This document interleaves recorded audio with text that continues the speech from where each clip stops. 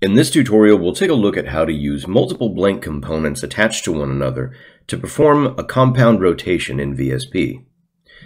Now, if we press the R button and center in out here on this kind of made-up surface on the wingtip, you can see that I've got two different blank components attached to each other in component translation and rotation, and then the surface itself. Now, if I came in and decided that I wanted to give this some rotation in Y, you can of course see that it's rotating about the attachment point of the component. Now, I can change where that happens to be by moving this rotation origin X, but that's not really what we want it to do. So let's come back and look at how we can perform a rotation using a single blank component first.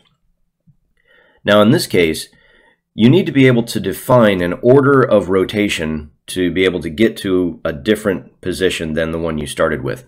And OpenVSP applies those in X, Y, then Z. And the reason for that is because it's going to apply a certain angle, regardless of what you set it, in this order. So that whenever you decide that you change your mind and want to come back to, say, a different set, OpenVSP will treat it as if it went X, Y, and Z, no matter what order you adjust these in. So you can't give it X rotation, Y rotation, X, Z, Y, X, and then end up in a completely different orientation than what you started with. So if we set these all back to 0, 0, and 0, we recover our original position.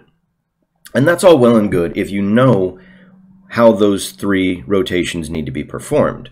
But if you're using something that depends on intermediate frames, say like an Euler transformation, for example, then you'll need multiple frames that are each kind of built upon the previous step. So here you could think of rotation 2 as like your X prime system. So for the rotation 1, let's say we want to give it a little bit of pitch. Now in rotation 2, I can rotate about any one of these three axes that I want. So I can do an XYX, I can do an XZX, I can do whatever I want, because each of these allows full control of the system that it's built to.